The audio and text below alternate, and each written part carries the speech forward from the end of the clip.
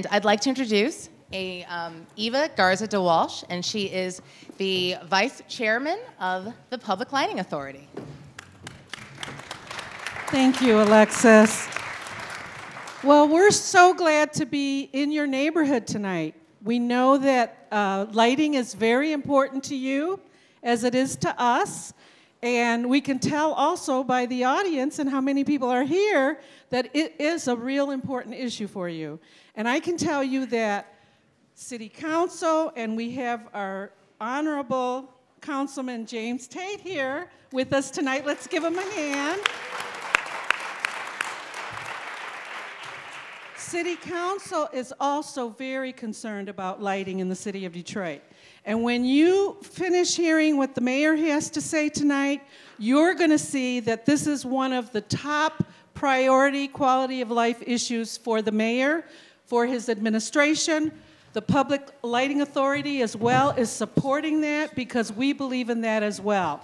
Everything is impacted by the lighting in Detroit.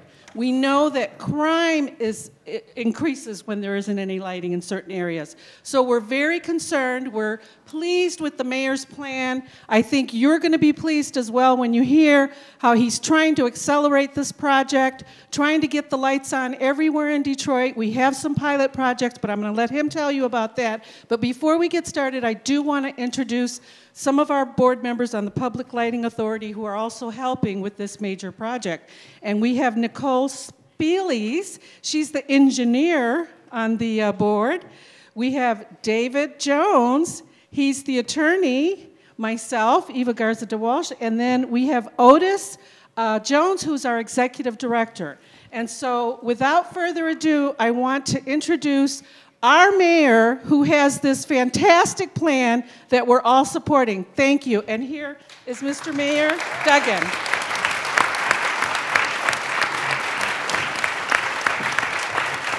All right. You always love when the expectations are built up really high before you stand up. This has been an interesting process, and some of you may have heard this story, but the day after I got elected, I sat down with the emergency manager, Kevin Orr, and we went through the list of things, and as he was discussing whether I was going to have any authority or not, and we talked about public lighting, which I was pretty obsessed with in the campaign. And he said, I am removing the entire Public Lighting Authority board January 1 and replacing them with 5 people that I can count on. And I said, wait a minute. When you replace those board members, they're going to be running the Lighting Authority for the next 4 years. That board should be selected by the mayor and city council. Why don't you give the mayor and the council a chance? And he says, the mayor and the council will never agree on anything in this town. He says, that's a silly idea.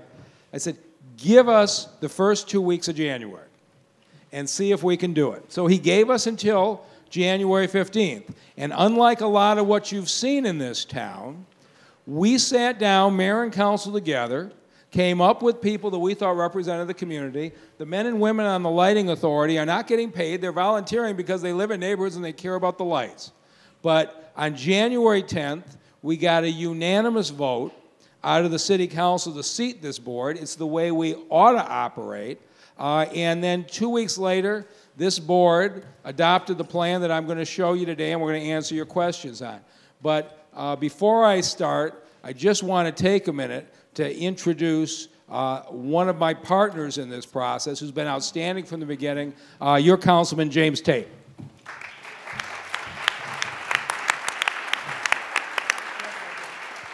Good evening, District 1. Yeah, you give a round of applause for that.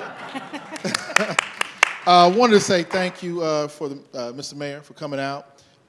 You know, typically what we've had in many years past, we had PowerPoints that were sent out. We also had a couple of diagrams and drawings, but it's rare that we actually have the mayor come out not once but twice within this area to really communicate one-on-one with the residents, and I think that's very important. So if you can just give them another round of applause, we really appreciate that.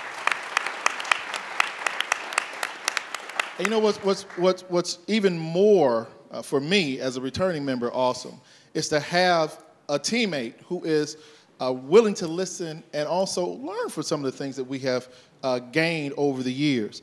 Some of us have been talking about, this shortening the time frame of the plan, and also the issue of LEDs. Those are just some of the things. But when you have that, but then you hear some other things that have been added on, which are awesome, you guys are going to really, really appreciate what you see here this evening. So without further ado, it's not about me. I just really appreciate the opportunity to say a couple of words to the folks here, and just want to see some of your faces afterwards. I know you're going to be very pleased. So have a great evening, and we'll be here to answer any questions afterwards. All right. Thank you, Councilman. All right.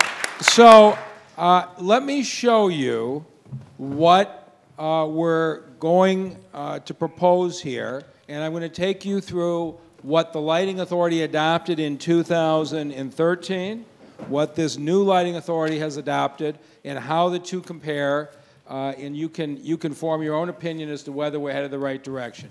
You've met the board members already.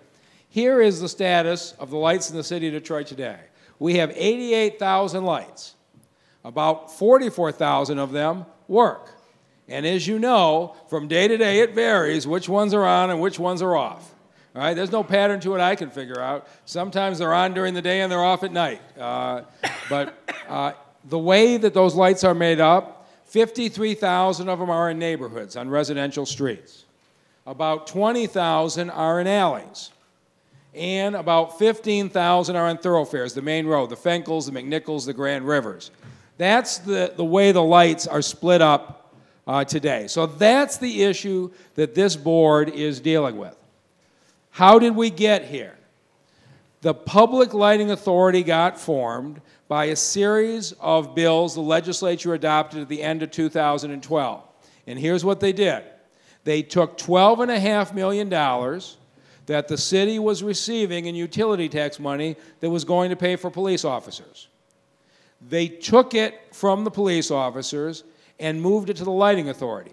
The reason they had to move it to the Lighting Authority is we need to borrow $160 million to light this city. And nobody would have loaned a nickel to the city of Detroit, right? So they had to create this authority. Now the real question is, when you take $12.5 million out of the police, if we actually light this city and prevent crime, that's a good use of money from a public safety standpoint. But if we make bad decisions, we've hurt ourselves on public safety and we've hurt ourselves on the lighting. So last February, almost exactly a year ago, the Lighting Authority was adopted by the City Council. How many of you have been at a past presentation by the Lighting Authority? Okay, so a number of you have heard the last one. What I'm going to say to you is going to seem familiar. Right now, the Lighting Authority in 2013 adopted 2 pilot areas. We're keeping those 2 areas. The one that matters is the one on the left, and the boundaries that we're in are bounded by Fenkel, McNichols, Southfield going west to the city border. And so what we are going to do is light these 2 areas, that and the Gratiot 8 Mile site on the east side. We're going to go through, put this plan in, and then the Lighting Authority is going to come through and look. And they're going to ask for your opinion. We think we have the right answer. But before we light 139 square miles of the city to the standard, we thought we ought to start off in 3 or 4 square miles, see how it looks, get some feedback, and then go forward. And so, in a sense, you're the guinea pigs.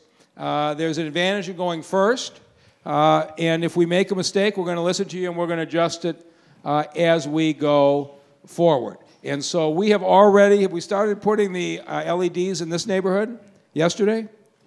Okay, so we've started yesterday. Before that, as you know, they were putting some lights on the corners. Here is the plan that the Lighting Authority adopted last year, the plan that was implemented at the time I took office on January 1. First, the light fixtures. They made a decision to go to 100% the old sodium lights, the lights we've had historically. They did that to save money up front because the old sodium lights are cheaper to install or to buy than the LED lights. Of course, the LED lights cost less and are more energy efficient when you have to maintain them. On the thoroughfares, on the main roads, here's what the Lighting Authority decided to do in 2013. Keep the same 15,000 lights we have today. On the main roads, we got about the right number of lights. But what the last year's Lighting Authority was very focused on overhead wires. About 85% of the lights on the main streets in this city are lit from above. You go over, are wired from above. You go out, you'll see the power cord on most of the main streets right across the top of the light poles or across the wooden poles. The Lighting Authority wanted to move those lights underground. And they thought aesthetically it would be better not to have the wires up in the air. But they didn't have enough to do all of it, and so the plan they adopted would have reduced the lights wired from the top from 85% to 73%. And that would have cost, and it planned to cost, $30 million to bury that much more power line. Now, from my standpoint, if you go down McNichols today and you look up, what will you see? You'll see the telephone wires. You'll see the power lines that power your house. You'll see the Comcast cable lines, which are up in the air. And you'll see the line lighting the street lights. As far as I'm concerned, I can't figure out how just taking that street light wire and putting it underground really changes the aesthetics of our main streets. Okay? Would it be good over time if we got everything buried? Sure. But if we buried everything, we'd have gotten 10% of the city done. And so the last board decided to put $30 million into the underground wiring. What this board has said is, instead of putting $30 million in underground wiring, let's take that money, and instead of sodium lights, we're going to go to LED lights.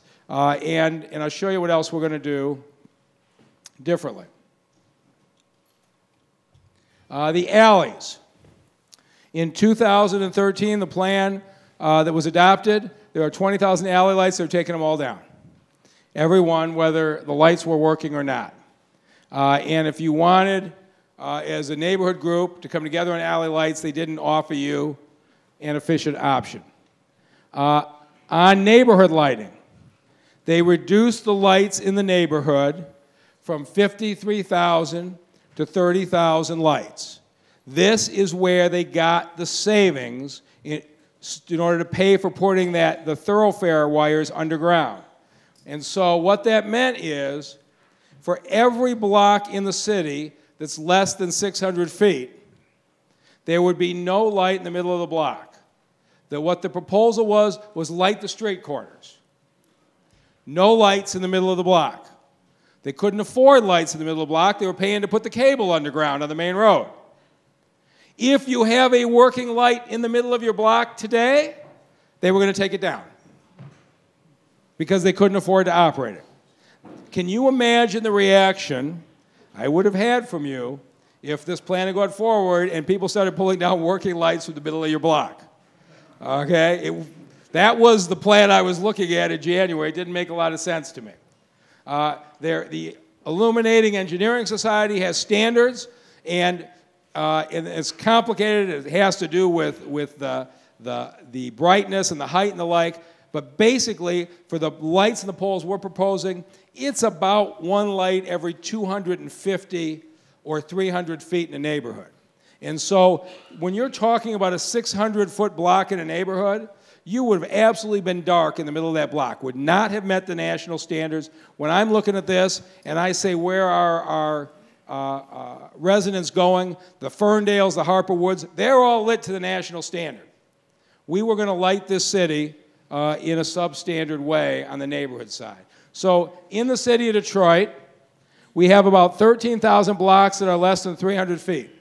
You don't need a mid-block light. The national standards say light in the two corners on a 300-foot block is just fine. 300 to 600 feet, there's another 11,400 blocks in this city. Last year's plan would have taken down any light in the middle of those blocks. That does not meet the national standards. At 300 to 600 feet, you have got to have a mid-block light. And then in the longer blocks, the 2013 plan did have mid-block lights. Decorative lighting, which will be an issue to many people in this room. If you came to the earlier forums, I wasn't here, I'm just repeating what I'm being told, but basically there was no provision for historic poles in the plan that was adopted last year. Basically, you were going to get wood poles with a sodium light hanging from it in this neighborhood. Now, the light poles that were here originally were beautiful. I mean, really added to the neighborhood and the whole environment. Now, we got some that are falling over, we got some that are rusted out and the like. But from my standpoint, there are a lot of historic neighborhoods in this community to whom having a light pole that fit the neighborhood was important. But at least the plan adopted last year offered no option. Everybody got the same. And then they were going to get through everything by the end of 2016, 3 years to get that done. That's where we stood on January 1. Here's the plan that on January 29th this board adopted. On the lights. Today we have 100% sodium lights. The 2013 plan had 100% sodium lights. The plan this board adopted is going to 100% LED lights across this city. Okay? We're going to follow Chicago and Boston and every other city that is going from sodium to LED. We are going to light to national standards. On the main streets, today 85%, as I told you, are wired from overhead. In 2013, their plan was to bury 12%. What we're saying is we can't afford to bury those wires. So what we're proposing is leaving 85% wired from above. It's wired from above today. We're going to leave it wired from above. And we're going to take that $30 million and put it into the neighborhoods and put it into the LEDs. In the neighborhood. Today, we got 53,000 lights, about half of them work. The 2013 plan had 30,800 lights, no light in the middle of a block under 600 feet. The new plan, 42,200 lights in neighborhoods. All the 300 to 600 foot blocks get a light in the middle of the neighborhood, and it will be the new modern LED light. So you can see what we did. We made a decision that the neighborhood blocks were more important than the overhead wiring. Okay, and there's about 125,000 homes on these blocks. So imagine the people in this city who would have been reacting as people came and took down the lights that did work in the middle of their block. I'd have gotten a few phone calls on that. So blocks in Detroit, if it's under 300 feet in 2013, they weren't proposing any in the middle of the block. We're not proposing any in the middle of the block. Okay, 300-foot block, corners are fine. That's the national standard. 300 to 600-foot block, 11,400. They proposed none. This authority has now adopted a plan with 11,400. And then for the rest of the neighborhoods, the numbers were the same. On the alleys, here's what we've got. The alleys are technically, and they are legally, our backyards. I mean, there was a time when the alley was public, right? The garbage truck used to go down it, playing with kids. How many of you remember when the alleys were public, right? I used to play in the alley as a kid, okay? But 30 or 40 years ago, the city vacated the alleys. They've gone to the property owners. In some neighborhoods, property owners have moved their fences. In other neighborhoods, they look like the alley just like they were before, but they are the backyards. We don't have the money to light the alleys. However, here's the difference. Today, we have 12,000 alley lights working. In 2013, they would go down and take down every alley light. We couldn't figure out why you want to go take down a working alley light. If it's providing light, why not leave it? And so what this authority is saying is, we're going to leave the 12,000 alley lights up as long as they're working. And when they do burn out, we're going to offer an option, which DTE will do, which for $100, DTE will put the alley light in, and for $17 a month, they'll keep it lit. So whether you want to do it as a neighborhood association, whether you want to get together with 4 neighbors around you, the neighbor behind you, whatever it is, if you want your alley lit. We're giving you a cost-effective option, but we're just being honest with you. We cannot, in this plan, afford to light the alleys. We're going to light the street in front of your house, but we can't afford to light the alleys in the long run. Decorative lights.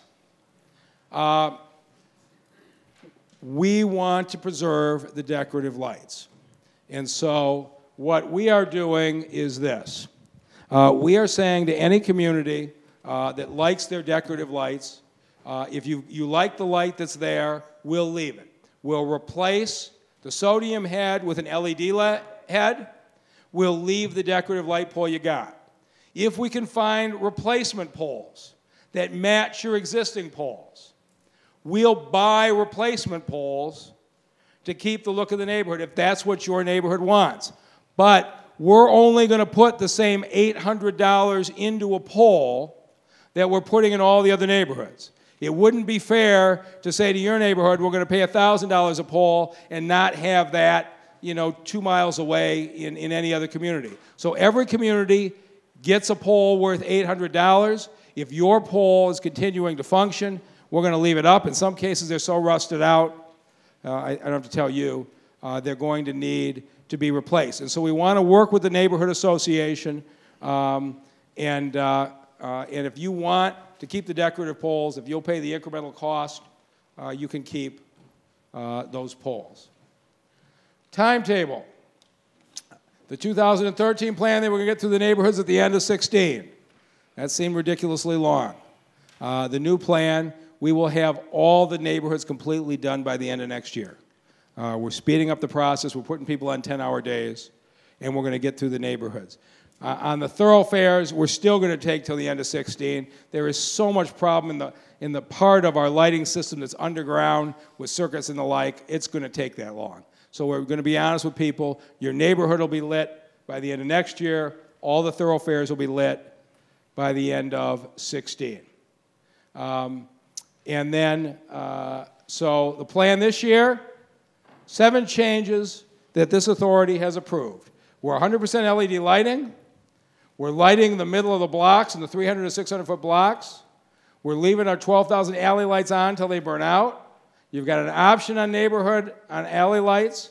You've got an option if you want to keep your decorative lights in your neighborhood.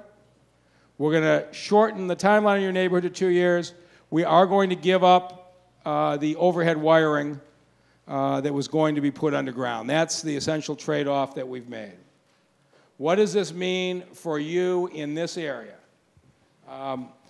In this neighborhood, this pilot area, we said, I put this slide together a week or so ago, it said by February 28th, the LED lights are going to be installed. They started being installed this week, so Otis Jones and his team have beaten that schedule. By the end of April, all of your lights will be in your neighborhoods. And then by the end of June, they'll be done on the thoroughfares, the Grand Rivers, McNichols, Fenkel, and the like. That'll be done by the end of June. And so we're going to be in a situation, I believe by late April, that we're all going to know whether this lighting plan works. And so the lighting authority is going to come out and look. I suspect they'll hold a public hearing, get your thinking, and then if this looks good, they'll extend this plan to the rest of the city. If we need to make changes, we will make changes. So that's what we're thinking, and that's where we're going. How does this sound to people? Okay. Sounds good to a few people. All right. And with that, we'll take questions. Yes, ma'am. I'm sure we would love to keep our historical poles. There's only one problem. There's this thing called the Neighborhood Benefit Zone, better known as the Special Assessment District, that was passed let's call it 4 years ago when the governor took office. City Council has not been able to enact it because the city law department has not submitted the language to City Council for enactment. So we cannot implement our district and collect our fees from our residents to pay for a pole that may cost more than $800. That would be nice if you do nothing else. Do that. So and then we can pay for whatever your you like. information is out of date. You're talking about an old city law department. So the new corporation counsel, Butch Hollowell, has jumped all over this. And he when has can we moved expect the to vote? documents to City Council. And James, where do we stand? Just had a meeting with Butch, as a matter of fact, Hallelujah. last week. It's a and we're going to be miracle. meeting again next week with the follow-up. We've got a discussion document that's going to be coming before the council, so we're moving extremely quickly. So we'll be able to get this done and get the residents' approval on this so that we can collect this in taxes this summer. We're and moving move on it forward. a lot quicker than, the law department's moving a lot quicker than they did before. Hallelujah. It's a miracle. Well, elections matter. Other questions? Yes. You mentioned the overhead lighting. Yes. I'm sorry, wiring. Yes. Go ahead. I guess you may end up on TV, so they want you talking to the microphone. On the overhead lighting, wiring for the lights. Right. You said on the thoroughfares in the residential neighborhoods. How would that work? Because all of ours were done, switched to overhead lighting within the neighborhood. Yours are going, I believe, to go back to underground, which they were originally, right, Otis? I'm going to let Otis Jones answer that. Yes, good question. A lot of the lights that are in historical nature, right, was put overhead. We're going to put those back underground. So. Right. So if it was originally wired underground, we're going to rewire it underground. So in your neighborhood, in a number of cases, the underground wiring broke, so they started stringing the wires up above. We're going back to the underground lighting for those historic poles. All right. Yes. We also have historic poles over in Grandmont. We got a grant back in the 90s, and we replaced all of ours. We did not know that they were going to be fiberglass. And now cars have taken all of them out because they snap. We've had 8 or 9 gone because of that. I'm concerned about number one, the quality. Even if we get replacement and historical kind of lighting, what kind of quality are we going to get? What kind of warranties are going to be on the equipment when we have, like within a few years, lost so many of our lights? So what we're going to do is, this is one of these issues where we're going to work with the community on. I'm sorry. This is one of these issues we're going to work with the community on, okay? You're right. You had some historical poles there. They were taken out. They were fiberglass was put in. We understand that the community has expressed to us that they don't like that. But at the end of the day, as the mayor mentioned, we've got a budgeted amount, and we're going to sit down as we go through and say, hey, here are some options with the community, and figure out the right solution for that. If you move the wires underground in the neighborhoods, how are you going to protect them from being stolen?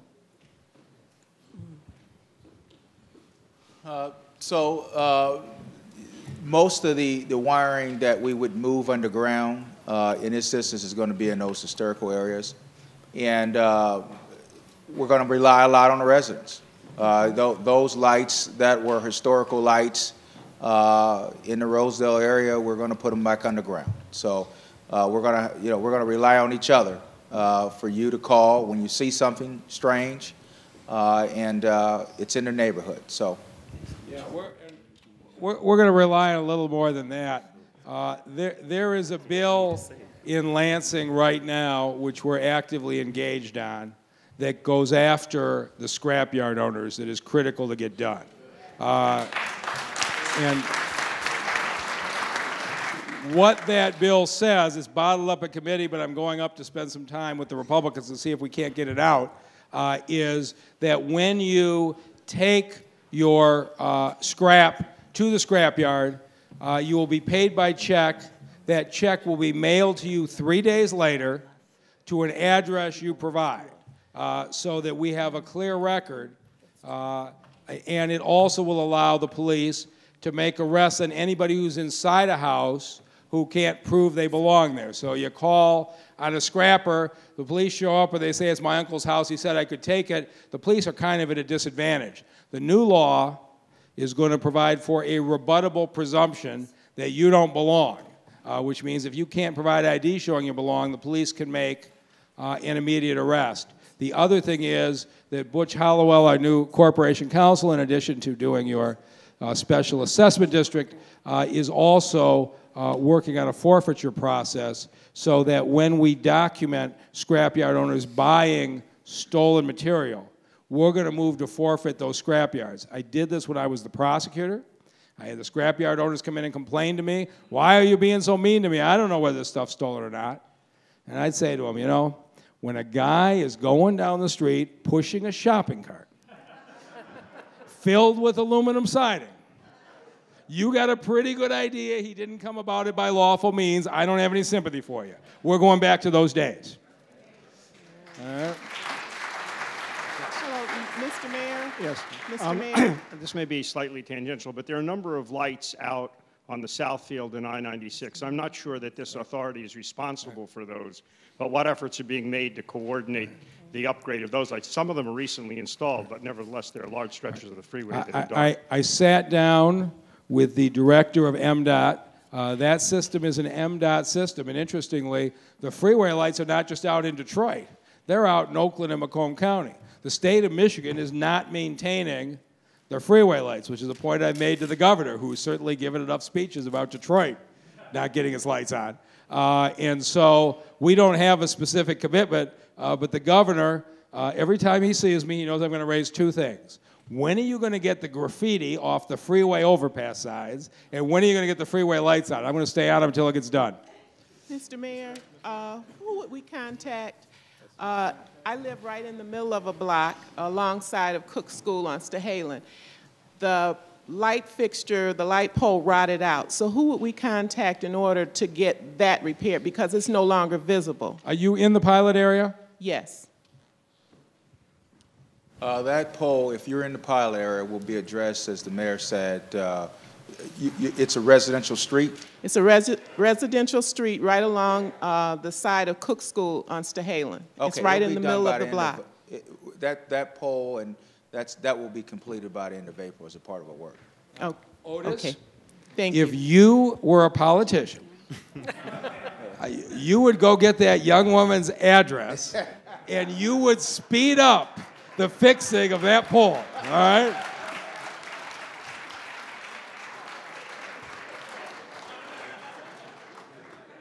And we're going to work on that together, right?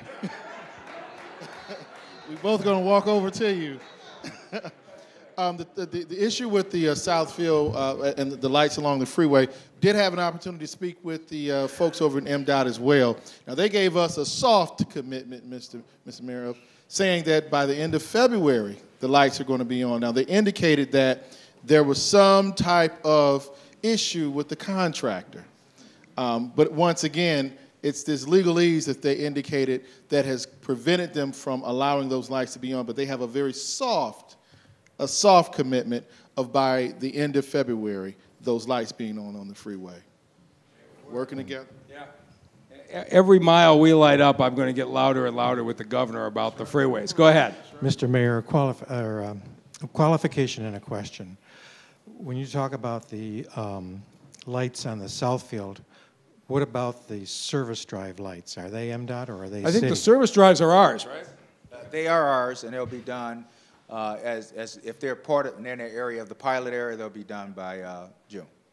My second part of my question is there's a signal light at Puritan and Southfield that's been out since Christmas. Traffic light. A traffic light. Is that MDOT or city? Oh, that's Gary Brown. Ron, would you make it a point to ask Gary tomorrow to fix the traffic light at Puritan and Southfield? No, that's our own DPW. We can't blame anybody else on that one. Okay, you got a microphone. Go ahead. Yes, Mr. Mayor. I live in Boston, Edison, and we spent 20 years getting new light poles, and it was designed to stop the thieves from taking the copper, and plus it's cost effective, and also they are more easily replaced than any other type of pole. But the question I'm asking you, we have problems with our light bulbs not being replaced, and when I called DPL, they said that it's the authority. And then the authority says it's Detroit Lighting Department. So we can't even get... So let me tell you the truth. The truth is, if it's in the pilot areas, it's Otis and the Lighting Authority. If it's in Boston Edison, it's me. What's going to happen is, as the Lighting Authority goes through this city, they'll take over the lights they replace. But until they get there, it's the City of Detroit and the Public Lighting Department that's responsible for replacing your lights. They're out there every day. So how do we get to you to get and to have them to do? So the question is, do we have a burned out bulb, or do we have some serious infrastructure issues? And I don't know the answer to that. Well, we just had new light poles put in within the last 8 years. So I don't know. Do you want Nicole? This is your neighbor. Do you know anything about this? Well, hi, Daryl. He's very familiar. He was the neighborhood president at the time when we went through a lot of work in that neighborhood to get the lights in, and originally didn't even put in enough lights, and then we had more lights added. It's all underground. It's all new in the last 10 years or so. I think it's generally just the light bulbs don't last that long. Yeah. So I don't think it's an infrastructure thing there, but that's the surface. All right. So John, would you ask Gary to speed up the Boston Edison light bulb replacement? All right. So we're bringing Gary Brown with us the next time. Who's next? Go ahead. Yes, Mr. Mayor. When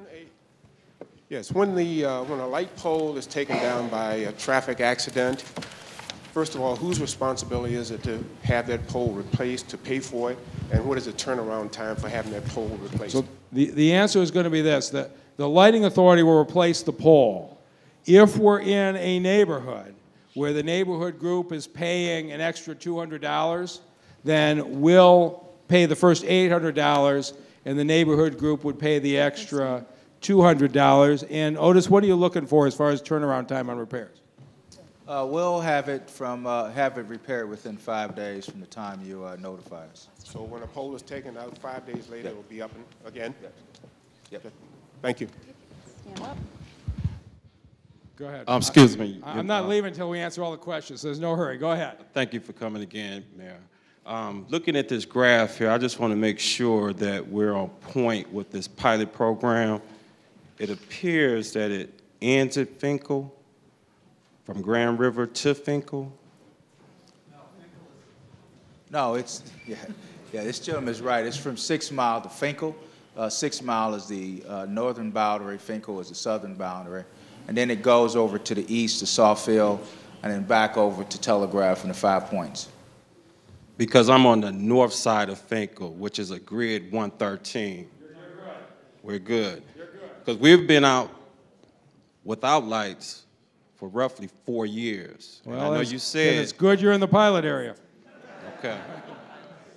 And you said you wasn't doing it politically, but is there any way that we could speed up the process?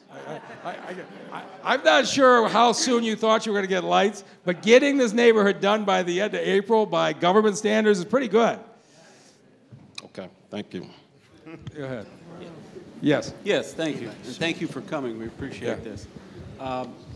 I got the impression that when you were talking about alley lights, you were talking about the alley line between houses, between streets. Right. Now, some of our streets, as you broaden this beyond the pilot area, I think, are going to have a commercial alley at the ends of the block, where the commercial frontage, say on Grand River, there's commercial frontage, and there's an alley, and then it picks up on the residential area. Are there any plans to put lighting in there, or, or maintain that lighting? And one other thing, is the price you're giving, $800, is that a firm price? Yeah. Okay. So that's, if we were to go to any other neighborhood in this city, we're putting $800 a pole into their neighborhood. It would not be fair to have fewer lights in one area, so another neighborhood could have $1,000 lights. So the $800 number is decided. The lights along Grand River are going to stay where they are. So if you've got a light at Grand River in an alley, it's going to stay. Yeah, I mean, if it's along Grand River at the alley, it's going to stay. As far as the commercial alley itself, it's going to be up to the business people. So the business people, if once you get into the alley, it'll be up to the business people in the alley, and they've got a $100 Edison deal available to them. Mr. Mayor. Yes. Here. I hear the voice. Oh, there you are. Here. All right. Hi, how are you? Okay, I have a question. Can I ask you, when you introduce yourself, would you tell me your name and what street you're on? Okay, my name is Felicia C.A., and I live on Hayden Street. Okay. 6 Mile Evergreen. I am here also, for one, to find out about, the lighting authority. Also, to ask, do you have any idea when my son's school will have power again? We have been out of power for 4 days going on tomorrow. He goes to Base Academy. We had 30 schools that were out. Now, he's one of 6 schools that are out. Right. And I'm trying to find out. I want answers because we are invested in our child's education, and we want the best for our child, just like any other parent here. And so they can't give us a timeline on when my child can go back to school. I mean, the same thing happened in December, a week before. And the grids, why did they switch the grid over from DTE to Detroit Power Authority, while school was going on? No, they didn't. So I want to stay on lighting tonight, but let me answer the question because your child's out of school. Is the public light, it's essentially a power department. We call it the public lighting department, but the power department has got an infrastructure that is absolutely crumbling. There have been conversations with DTE going on for some time for DTE to run their own power lines and just let the city of Detroit get out of the way. I am working every day to speed up that process. So it didn't switch. The schools have been on the city power for a while. What we need to do is speed up getting them onto DTE power. And I'm talking to the CEO of DTE about switching over the schools and the traffic lights first, because in many cases the traffic lights are out for exactly the same reason. But we've got a power infrastructure that's been neglected for probably 30 years. And we got to get DTE to put in a new system. Okay, I understand what you're saying, but in the meantime, our kids are suffering because my child can't go to school because there's no power. So do you want me to tell you the truth, or do you want me to tell you what you want to hear? I know what you're saying, but I mean, it's very, very frustrating for a parent who wants their child. My child likes to go to school. So who wants their child to go to school is very, very frustrating. Right. So these cable lines are rotted and they're overloading, and we need to get switched off of them as fast as possible. And I know they're trying to get the school back on right now. Whether it'll be out in the morning, I can't tell you. The crews are working on it. But the solution is to get us off this crumbling grid and over to DTE as quickly as possible, and I'm working on it. But it won't be something that's going to happen fast. I wish I could tell you something else, but it won't happen fast. Actually, my question was very much like hers regarding infrastructure. Is PLD at some point going to go away Yes. and be totally replaced by PLA as this migration occurs? So you're asking good questions, and the people in the city who appreciate the difference. So here's what's happening. PLD, the Public Lighting Department, replaces the street lights in the city today. Every time Otis and the authority roll through an area like your area, from then on out, it's entirely the Public Lighting Authority. They're going to maintain all the new LED lights. So by the end of 2015, PLD will be completely out of the business of lights in the neighborhood. By the end of 2016, they'll be completely out of lights in the thoroughfare, and as fast as we can get the power grid switched over to DTE, they'll be off of that as well. What about their generating capacity? Is that going to That's what I'm saying, is that it's dying of its own. We just want to get switched over to DTE before it dies. Yeah. Just one other quick thing. I've got a whole laundry list here, but I'll just do one more. How are the new lights going to be controlled as far as their on and off cycles? Right now, I understand PLDs are using manual knife switches to power up parts of the grid at night. And in many neighborhoods I drive through, there are a lot of lights that are on 24/7, probably because they just got hardwired to DTE or something, and there are other lights, of course, that aren't on at all. So I'm just wondering, are they going to be on a photocell? Are they going to be on a civil twilight schedule, or be able to be turned on during bad weather, et cetera? How's that part of it going to work? It's That's just a good operational. question. We get that question all the time. They will be on a photocell. So for those of you who don't know quite what a photocell does, is it actually detects the sun rays and turns the light on and off as the sun comes up and go down. And this gentleman is correct. Currently, that's not the way it is at all. However, it will be on a photo cell. Mr. Mayor, back here. Okay. Hi. Hello. Good evening. My name is Zenobia Wada, and I'm actually the Community Safety Coordinator for Cody Rouge.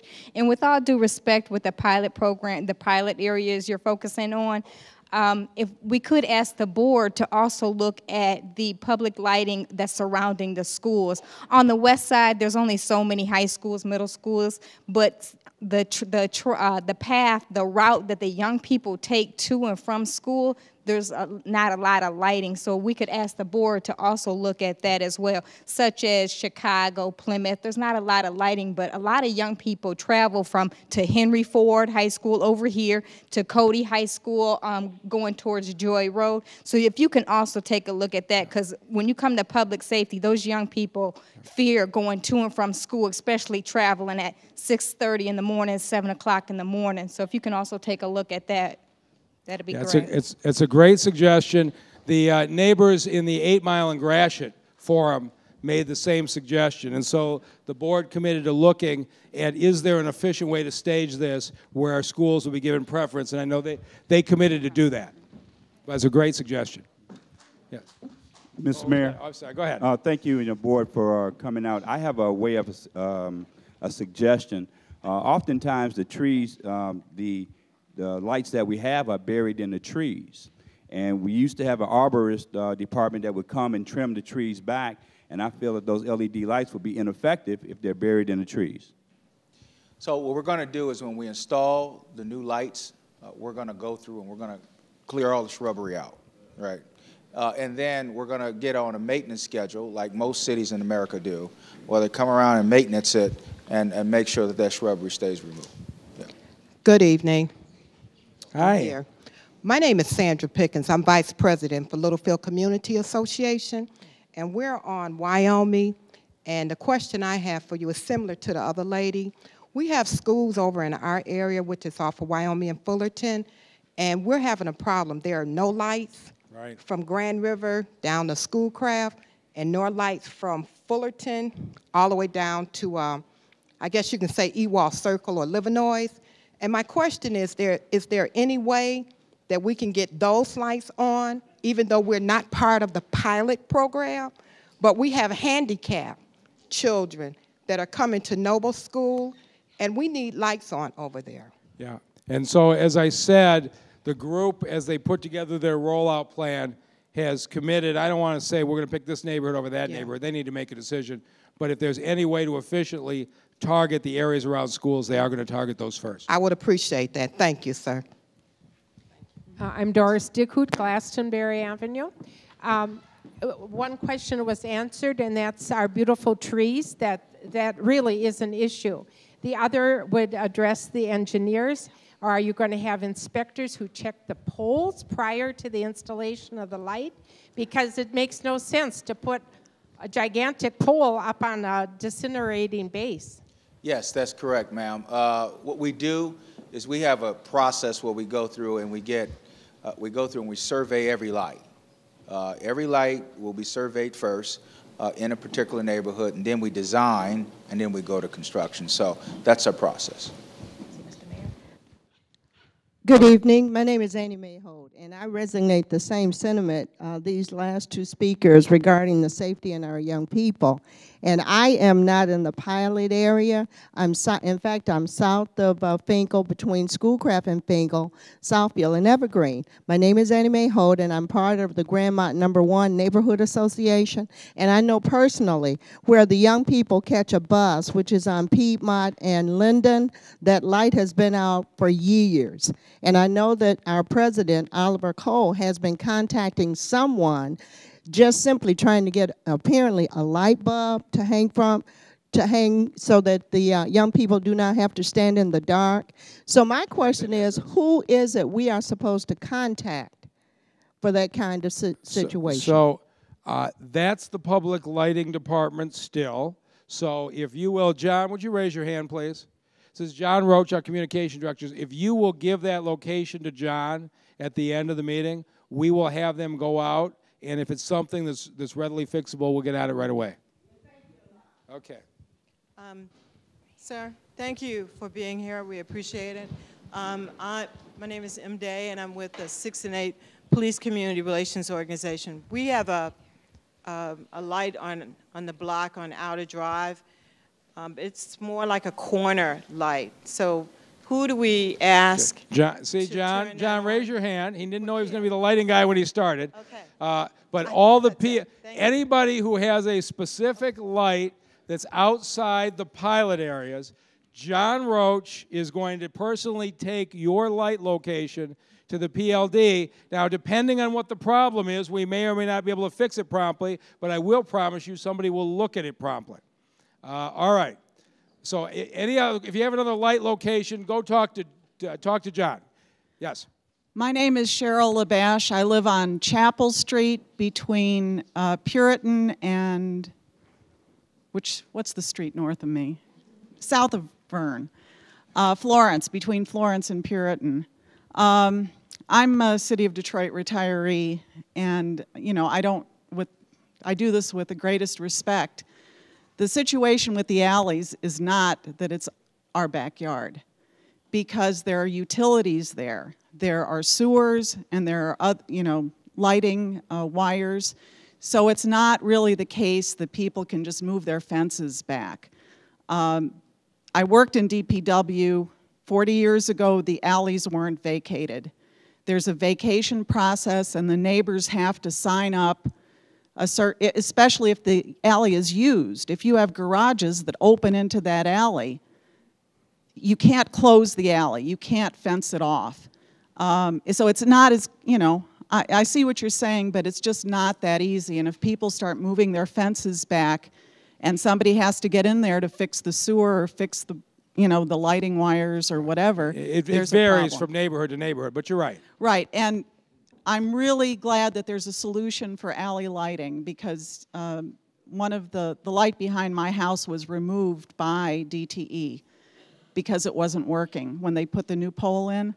And we really, and I'm willing to pay for it, assuming my pension isn't cut too drastically in the coming weeks.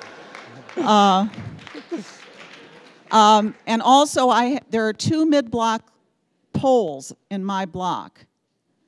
Does that mean you're going to be taking one of them out? If your block is less than 600 feet, I think there's a good chance that we will, yes. Okay. Chris Allen on Bretton Drive. I've been in this community over 35 years. I want to thank you for your energy, and I'm glad you're lighting a fire. All right. Go ahead. Who's got the microphone? You do now. Mr. Mayor? Yes. We want to welcome you to North Rosedale Park. I'm Victor Gresham, and I'm pleased that you love the city so much. All right. I hope you guys are still going to like me in 6 months. This is nice. Go ahead. Mr. Mayor, Emmett Foster, West 6 Mile, McNichols area. I hear the plan here. It sounds grand for today. What about the millennials that are here, your 2nd, 3rd generation business owners? What is the guarantee that the update and there's going to be reinvestment long after you might be gone, and including the authority here? Because it seems like a lot of people inherited an imploding system. So what is their guarantee 10 years from now that there's going to be upgraded maintenance? Yeah, there is no guarantee anywhere in the world 10 years from now. But what you have is you have a system being put into place. An LED light on average needs to be replaced how often? Every 15 to 20 years. And so the surest guarantee that you have is to be vigilant in the people that you elect. Hello. Hello. Yes. Chandra Haynes. I'm Chandra Haynes over here. I live in Sherwood Forest, and we want to know if the Historic Commission has to approve the lamp posts that we want for our community. Yes, we will be working with the Historic Commission, and we have started some of those conversations, but the answer is yes. Good question. I hadn't heard that one before. I learn every time. Who's got the microphone? I have a decorative light that's working, a little rusted at the bottom, but I love my light, and it has one of those little blue things at the top, so I guess that's photosensitive. So when they come to my pole, and it works, and it's a little beat up, but I like it, are they just not going to do anything? I don't need a new light bulb. Am I going to keep my pole? And what does this $800 pole look like? Is it just a wooden? I mean, nobody has said what the basic pole is. It's a wooden pole. It's a fiberglass pole. It's a metal pole. So let me take the first part of that question first. So before we touch the pole, we go through and assess whether or not it's structurally sound. And if it is, then we refurbish it, we leave it there, and we go ahead and switch it over to LED. Okay. The second part is the $800. What we're going to do is work with the neighborhood association groups here, and we're going to give a list of pole options and come up with whatever pole that community thinks works for them. And this will happen before April? Yes. Yep. Yes, sir. Hi, I'm Trevor Layton. I live on Warwick, south of Fenkell, so I know it'll be a while for us. But I just wanted to confirm that, so if there's a block that's, say, less than 300 feet and it's got a light post in the middle of the block, the light's out, as you're going through that block and doing whatever maintenance is required, is a light post where the lamp is already out, does that get equal priority for getting removed as putting in a new light on another post? Yeah, as the mayor said earlier, if we have a block that's 300 feet, then having a light at each one of those corners meets the national standards. So that pole will come out. Okay, so basically, as lights are being put in where they're supposed to be put in, posts that aren't working will be taken out at the same time. Yes, sir. Okay. Yeah, it may not be the same day; they're different crews, but in the same process through the same timeline. Any other questions? So my big question is, are they going to get rid of those ugly plastic things that go around the poles on the Southfield Service Drive when they replace the lights? Yes, we are having ugly plastic things. The ugly plastic things are going away. What those ugly plastic things did was try to hide that there's quail in the bottom of the pole, and they was trying to prevent the copper thieves from stealing that. Well, the new poles and the new system that we're putting in, it won't have that. That coil is coming out. We're going to a new circuitry system that doesn't require it. So the ugly plastic things will be gone. All right. We've had a couple of the poles, as people know, taken out by drivers. The historical poles along Grand River and some of the poles in the neighborhood.